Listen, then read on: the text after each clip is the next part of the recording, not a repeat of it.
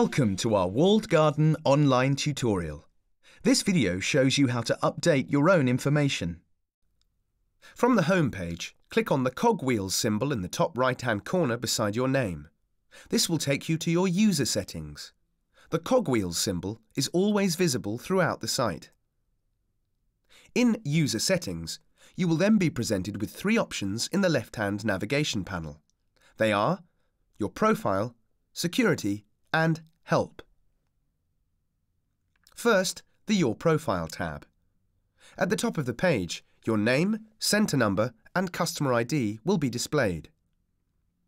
Your details include your first name, last name, job title, telephone number and email address. These fields are editable by you and a red asterisk denotes mandatory fields. If you make any changes, you must click the green Save Changes button in the bottom right-hand corner. If you click the grey Cancel button, no changes will be saved. For centres that work with City and Guilds, you can choose to receive email notifications which will sign you up to our centre preferences and let you stay up to date with qualifications and products. You can sign up for these from here. In the Security tab, you can change your password. To do this, enter your current password, followed by the new password twice to confirm.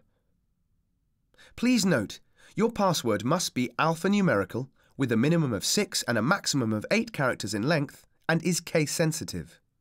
It must also be different to your previous 5 passwords. Your password cannot begin with an exclamation mark or a question mark or with the same 2 characters. Click the green Save Changes button to apply changes or cancel to return and no changes will be saved. In the Help section, there are a few options. If you are a main centre, you'll have the option to select your sub-centre to view relevant information for that centre. If there are no sub-centres attached to your account, then you will only see your main centre's ID. Here you will find the contact details for your centre's primary user or users. Note that the primary user is the main contact for your centre. They are responsible for the creation of additional centre users and viewing or amending those details. This will typically be an exams officer.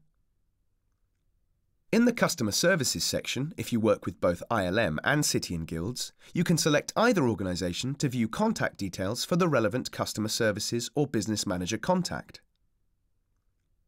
The Contact Us button will take you to the relevant website for further contact details. The grey Cancel button will take you out of this section and will not save any changes you have made. We hope that you have found this tutorial useful. Check out our online resource hub for further information.